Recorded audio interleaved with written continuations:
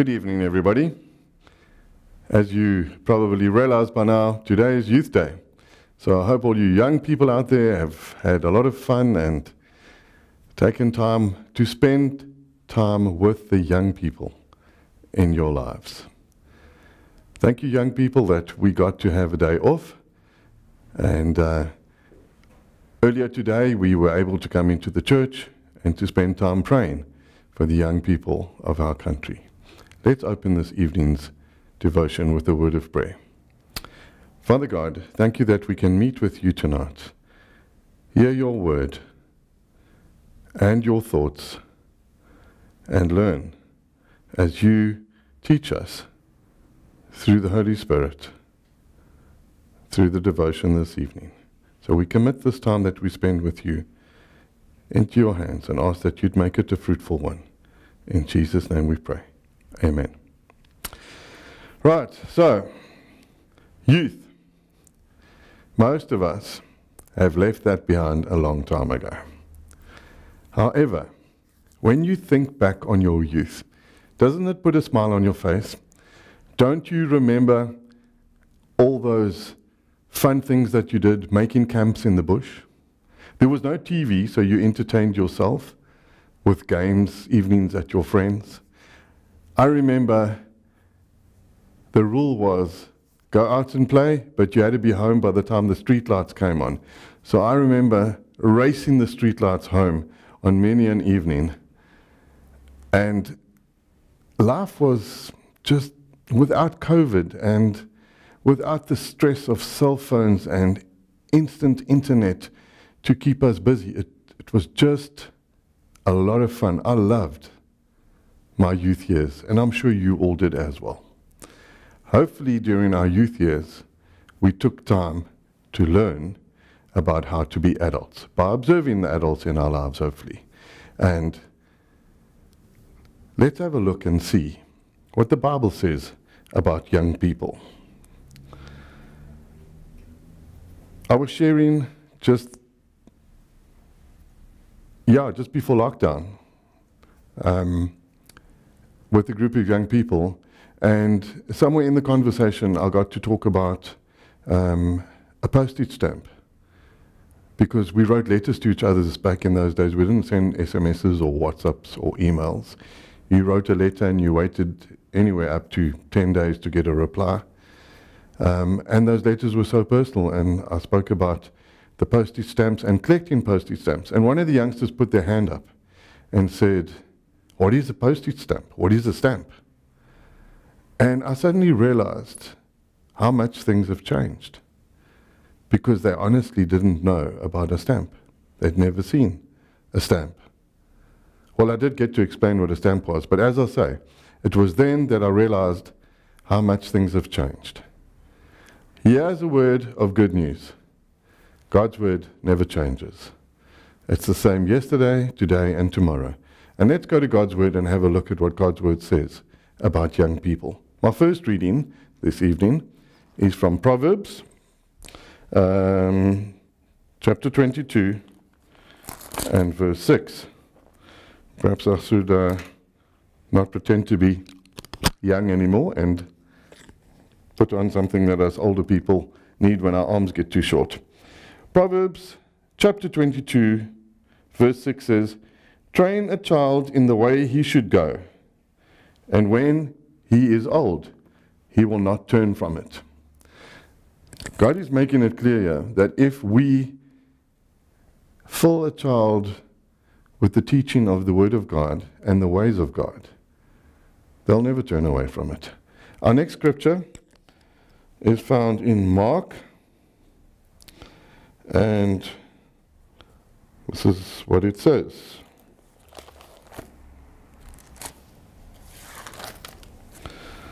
It's Mark chapter 10, verse 13 to 16. And it reads like this. The little children and Jesus. People were bringing little children to Jesus to have him touch them, but the disciples rebuked them. When Jesus saw this, he was indignant. He said to them, "Little children, let them come to me, for the kingdom of God belongs to the little children. And I'll tell you the truth. Anyone who will not receive the kingdom of God like a little child will never enter it. Those are powerful words. The kingdom of God will not be entered unless you receive it like a little child. Let's go and have a look at Matthew chapter 18, verse 2 to 6. And it says this: He called a little child and had him stand among them, and he said, I tell you the truth, unless you change and become like little children, you will never enter the kingdom of heaven. Therefore, whoever humbles himself like this child is the greatest in the kingdom of heaven. And whoever welcomes a little child like this in my name welcomes me. But if anyone causes these little ones who believe in me to sin, it would be better for them to have a large millstone hung around their neck and be drowned in the depths of the sea. I mean, that is harsh. Jesus doesn't often say things that are that threatening and that harsh. So that tells me, number one, that he is super serious about the fact that little children must be allowed to come into the kingdom of God. That little children are the most important in the kingdom of God, and that we should instruct them clearly in his ways. He also says that unless we have faith like a child, we will not enter the kingdom of God. And then the last verse that I want to read is Luke. And I'm reading from Luke chapter 2, verse 46 to 49. And it says this: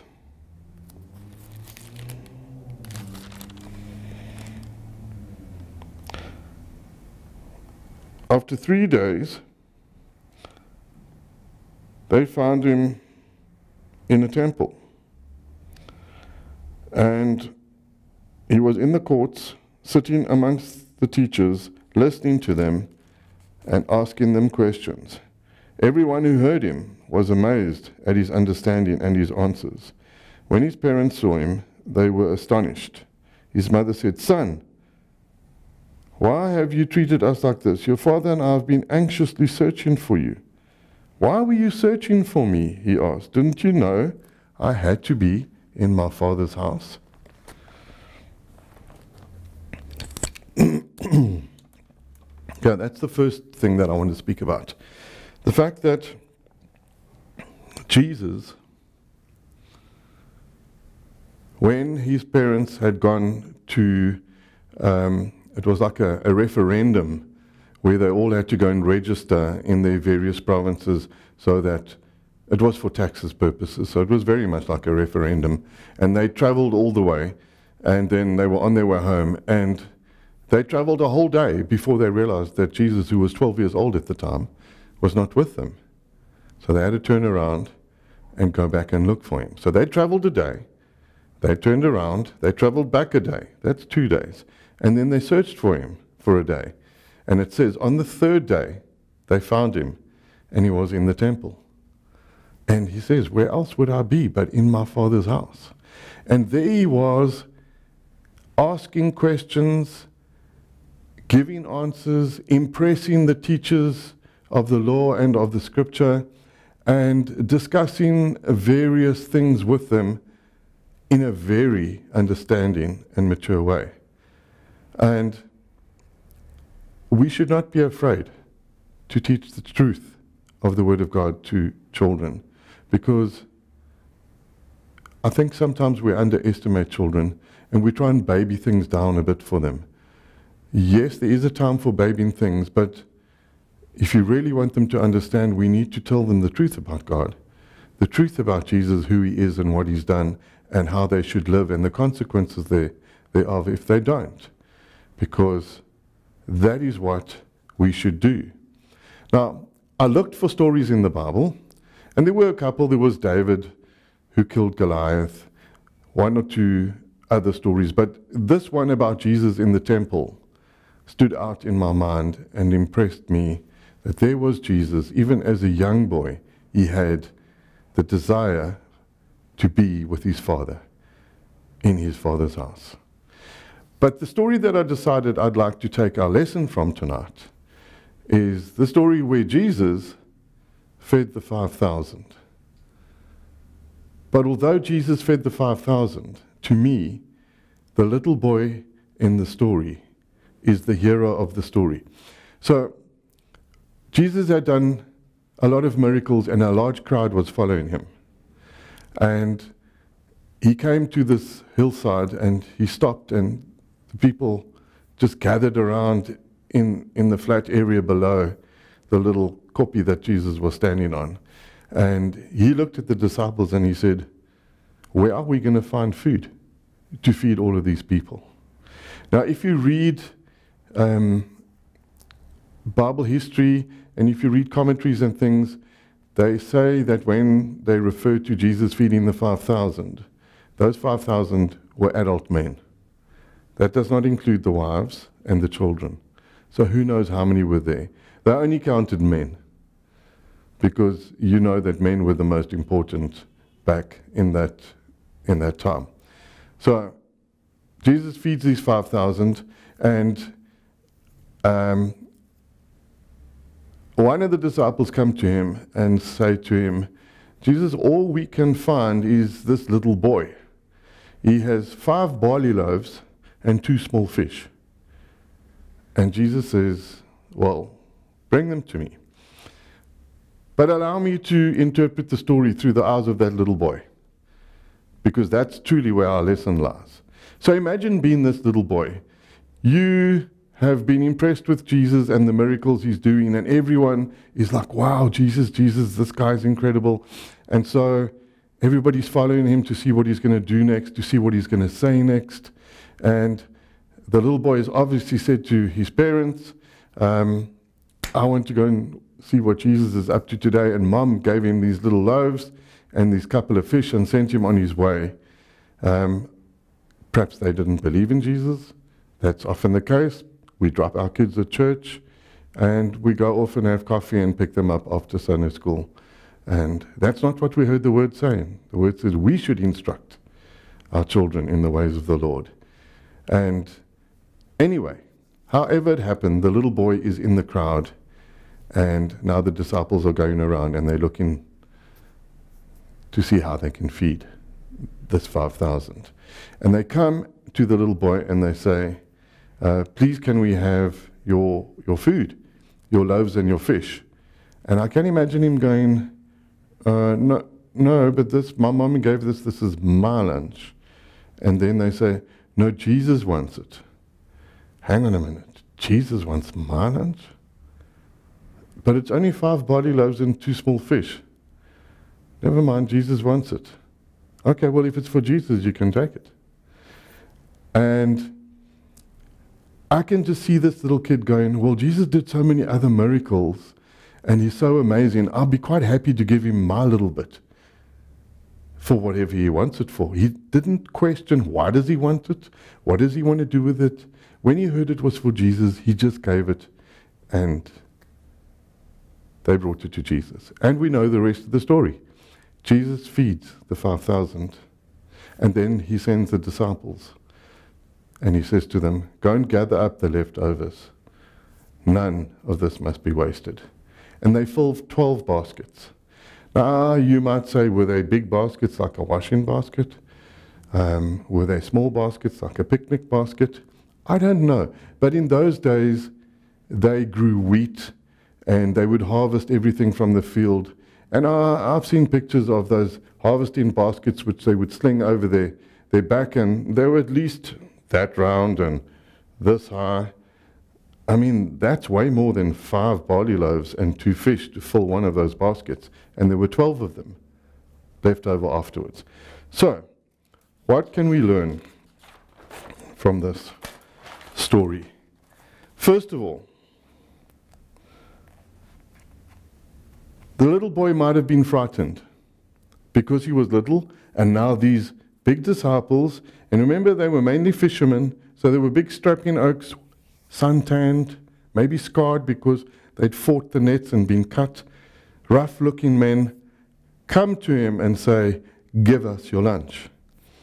And when he hears it for Jesus, he puts his faith in Jesus' hands. The little that he had, he puts his faith unquestionably in Jesus' hands. So lesson 1, we need to have faith like a little child. And that child proves that he put his faith in Jesus, unquestionably. The second thing that we learn is that because the little boy had obviously seen Jesus doing miracles, when he heard Jesus was going to feed the 5,000 with his little lunch, he didn't doubt it. He might have thought, wow, that's going to be amazing to see.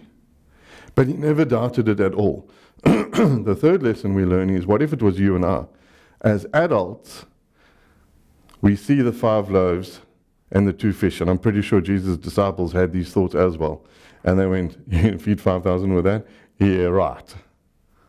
Because when they presented them to Jesus, they said, all we could find were these 5 loaves and 2 fish. They were like already downplaying how much they had. This is all we had. But remember, it doesn't matter how much you have, whatever you have, if you give it all, it is always enough for Jesus.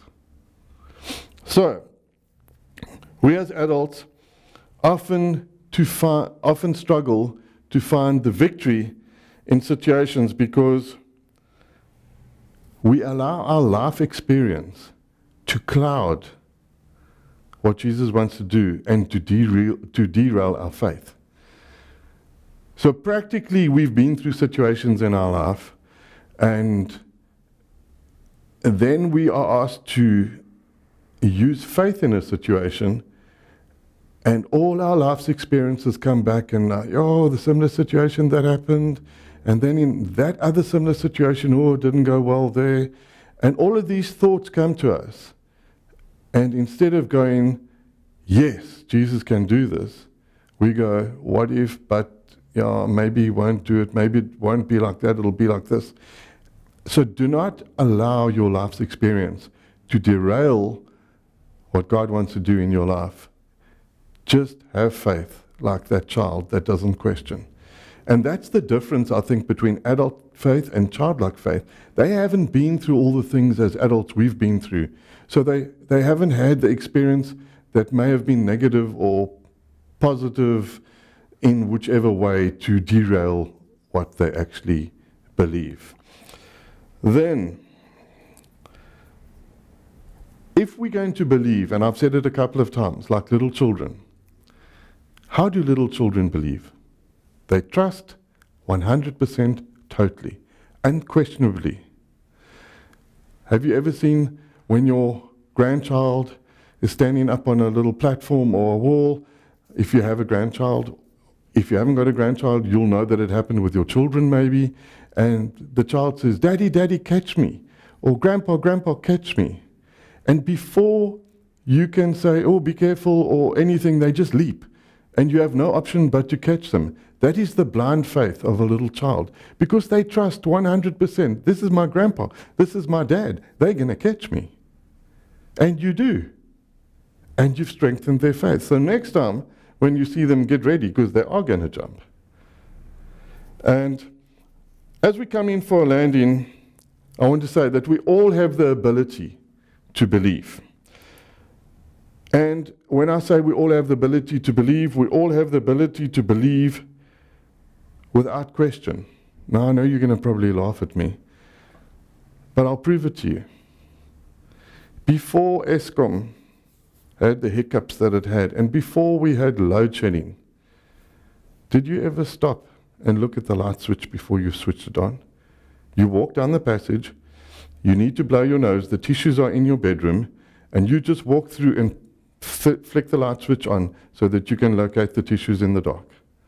Never once did you stop and go, ooh, maybe I should fetch matches and a candle. What if when I press this button, the light doesn't come on? No, you don't. That never entered your mind, ever. That faith is because time and time again, you've pressed that switch and the light has come on. It's the same as a tap. Time and time again, you turn the tap And you never questioned, hey tap, please give me water. You just knew water would come out. And that's how faith is built, by relying on Jesus and seeing him come through every single time. And the more you give to him and the more you rely on him, the more he is faithful and the more your faith will grow, because you know that it's going to be like you ask him to. So how much have you given to the Lord in your life? How much have you trusted and exercised your faith? Because Jesus is like that light switch. Without Eskom's problems and load shedding, he will always come through for you, because that's what he says. He says, I will always love you, I will never leave you, and I will never forsake you. And you can ask anything in my name, and I will do it in order to give the Father the glory. And we should be doing that. The more you give to Jesus, the more your faith grows. And the final point that I wanted to make is that the little boy had 5 barley loaves and 2 fish, and he had total faith, and gave it unquestioningly to Jesus. So there it was, 5 loaves, 2 fish given unquestioningly to Jesus. What made the difference? We took Jesus and we add Jesus into the mix. Now we have 5 loaves, 2 fish, 1 little boy's unquestioning faith, and Jesus. Bam! You've got 12 baskets left over after 5,000 have been filled. And when you read that story, and you can go and read it in John chapter 6, I'll tell you where, John chapter 6, verse 3 to verse 13. It says, when everyone had eaten their capacity, as much as they needed to eat. So nobody was like, is there any left over? They'd eaten and eaten. There were 12 baskets left over. So, what is our last and final lesson out of that? Is when you take your little bit and you give it unquestionably to Jesus, he will always give you more in return than you ever expected him to. Let's pray. Father God, thank you for young people and their blind faith. Thank you that we have all been young and all had the opportunity to learn those lessons. Thank you, Lord Jesus, that we have actually learned those lessons. And tonight we ask that you'd help us to bring them out of the cobwebs, wherever they may be in our mind, so they can come to the forefront and we can begin all over again to believe like a child, without doubt, without question, knowing that you will take our little and multiply it many, many times. And through doing that, you will achieve your goal and purpose in our lives and through our lives. Father God, I pray a special blessing upon everyone this evening as their day of rest with their families and their young people come to an end and they spend a lovely evening together thinking about you and how allowing you to take control and put their faith in you will make a difference in the future and the days that lie ahead.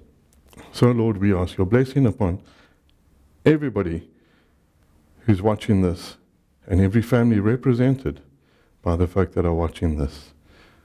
We ask your blessing upon them all. In Jesus' name we pray. Amen.